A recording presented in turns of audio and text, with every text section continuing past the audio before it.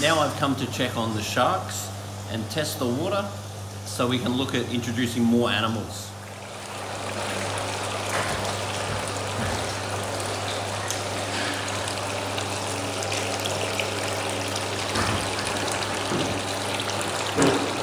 So they're actually looking very good and very happy.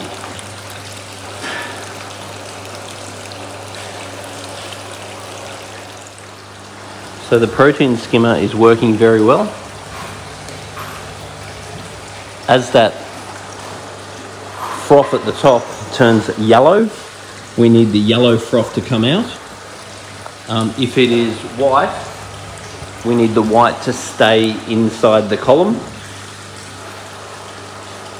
Because what the protein skimmer does is suck water out of the bottom, introduce the water to billions of air particles. The organics and the waste from the sharks bond with the oxygen and come up.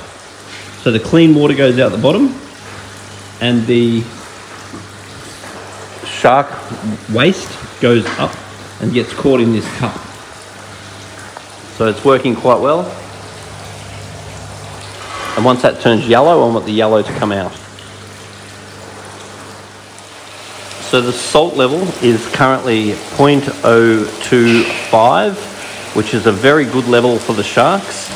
But because we're going to bring a fish in today, I'm just going to drop the salt level a little bit, because I'd really want it right now more like 0.024, if not 0.023, just to bring in the groper.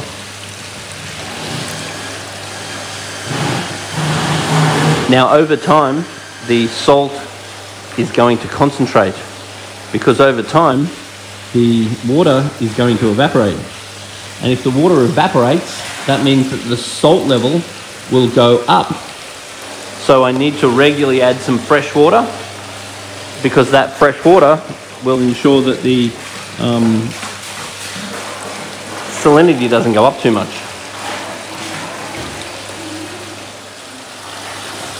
Now, if you want to keep sharks, the very most important thing is that you have a good protein skimmer, because fish emit ammonia, which breaks down into nitrite, which breaks down into nitrate, which the good bacteria in all this media has a very good chance of breaking down.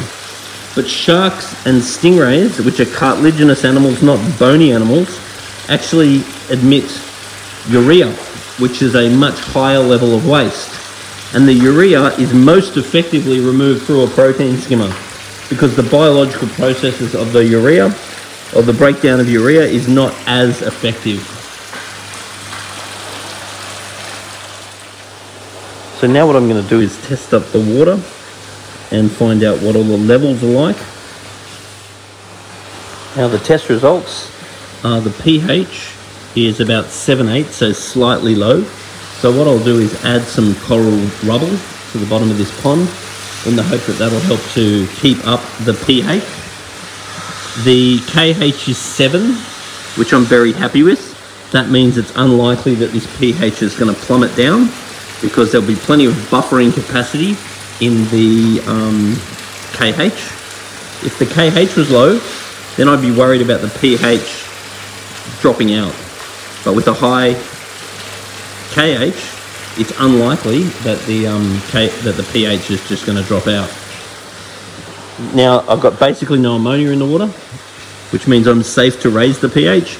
Never raise pH if you've got ammonia, otherwise you make the ammonia more toxic.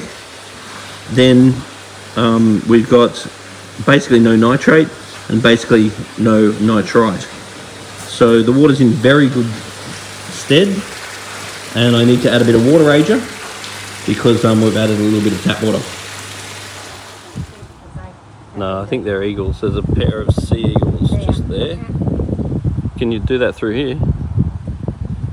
Well, can you do that? No, it's not going to work, is it? They're right over the other side there, and from here they look massive. There they go. Having a tank this big, it is absolutely amazing how long it takes to drain. We've got a pump in there that we're pumping out, and it's taken all day, and we're only up to there. It's an unbelievable amount of time. We've got to factor in time to drain tanks when it's this big. So we've got the groper out now, and trying to get the eels out. It's all happening. So the groper is now in the tub, ready for transport. And I'm now filling up a tub in the back of my ute. This is the van actually, to put the eel in. Because I found the eel very aggressive and I don't want it attacking the groper during the move. That way.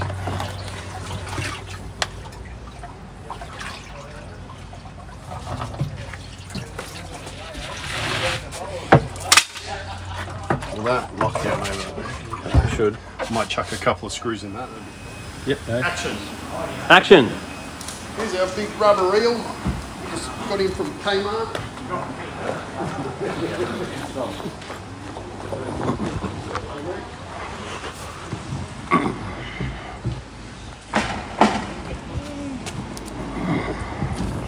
Beautiful. Be free. Be free, Willie. Cool. Very cool.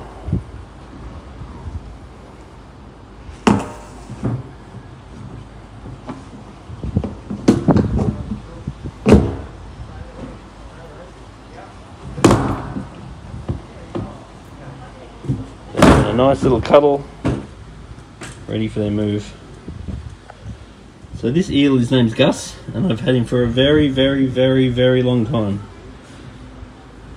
He's suffered many shark bites over the years, and he's always all right. He's a tough thing. Bye, Bootler.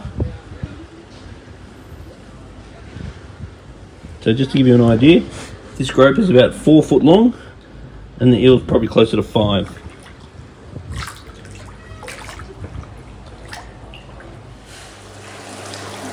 Now in goes Mr. Eel. He's going to be very happy in here.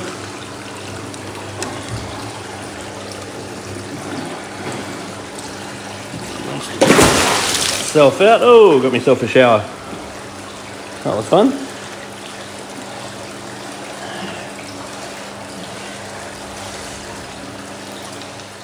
As I was following the ute on the road on the way over here, the groper must have done a big flick and about 20 litres of water came flying out of this drum on the road like a tidal wave. It's pretty cool. Made that as hard as possible. That's what they do.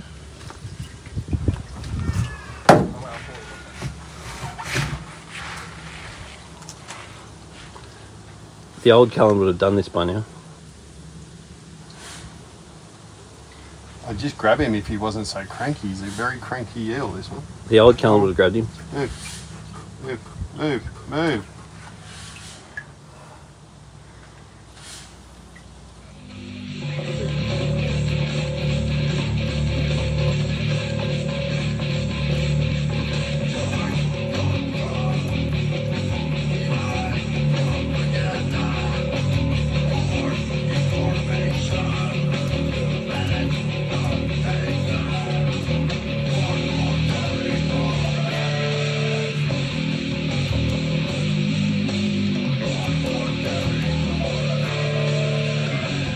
Steve Irwin would have got him.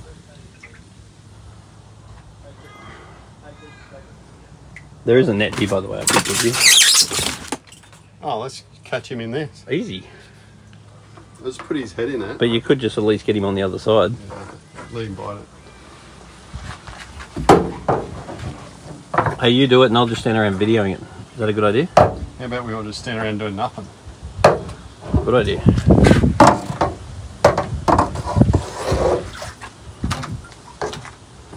When you got him yet? I've got him on the wrong side of the net. You know how a net works that way? I've got him the opposite to that. I'm going to try and get him to go around like that. And then I got him. Go on, buddy. Are you finding this arousing? It's like handling big man sausage. Just like every day going to her a piss. No, mine's more of a spiny eel. Alright, you want to film your eel going in the net? Yeah, look at that. Watch it. bucket. What do you mean? You haven't lost him. He went through the world's smallest gap. Well, that's what they do.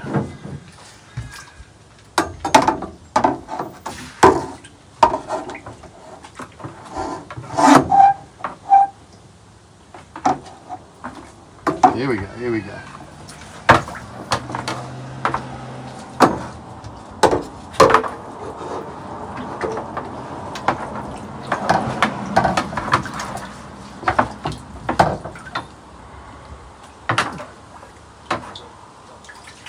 See? Monster, his name is. Just like taking a whiz. It's like trying to get it in the porcelain bowl.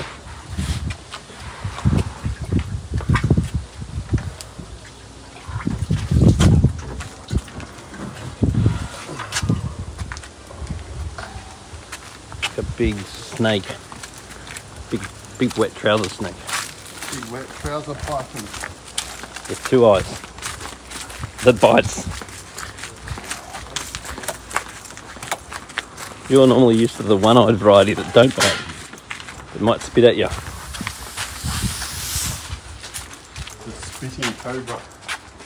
A one-eyed spitting cobra.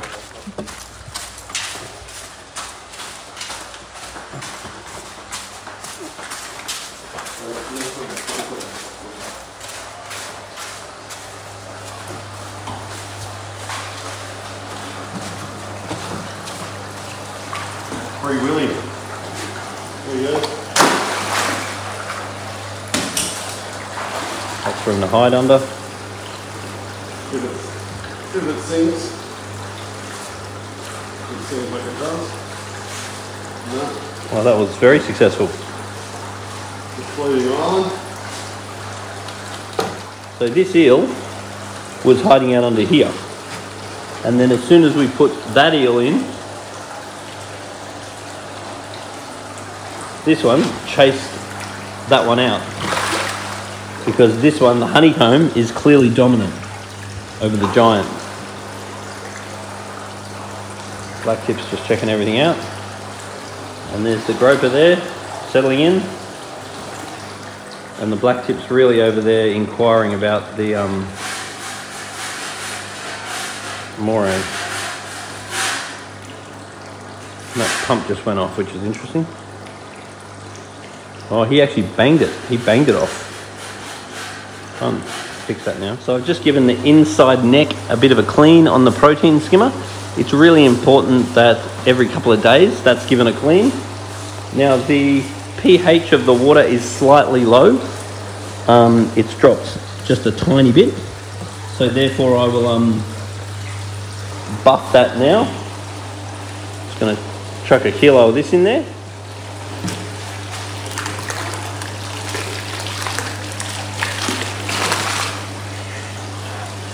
So the pH will quickly come down in a situation like this. So it's important to keep the pH and KH up. And then we have added a little bit of tap water. So we add a tiny bit of water ager as well.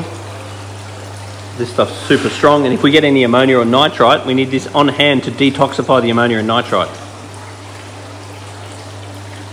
So when a protein skimmer is set and the bubbles at the top are very white and some is still coming over to get collected in the cup, that's called wet skimming. Now wet skimming is going to remove a lot more waste than dry skimming. Dry skimming is where the water level of the skimmer is going to be lower and then the white froth will stay inside the skimmer and then only the coloured froth comes out. If the coloured froth that comes out is very dark, then that's very dry skimming. If it's yellow, then that's sort of standard skimming. If it's white, then it's wet skimming. In a situation like this, we want the skimmer running very wet, but that's assuming that we're able to clean it regularly, because as it fills up, we need to be able to empty it. And that's a very big skimmer and it's very heavy. So emptying it is very fun. So all the animals are in here now, and they're all very happy. We've just moved the skimmer from there to there to make it a bit easier to clean, in reference to where we are.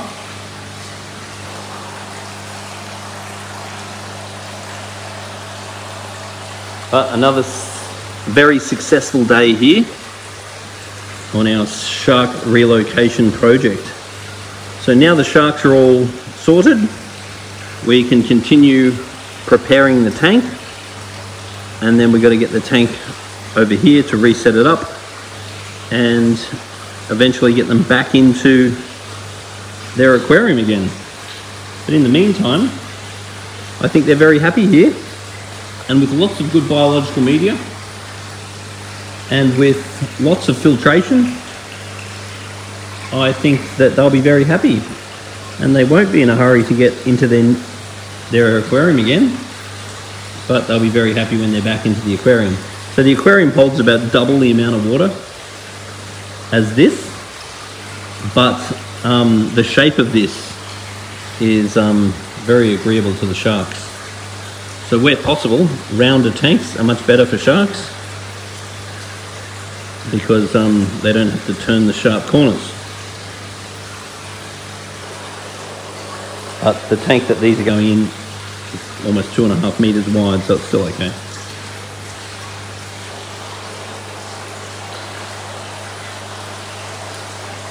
So this will be a nice little holiday for the sharks. Something different for them.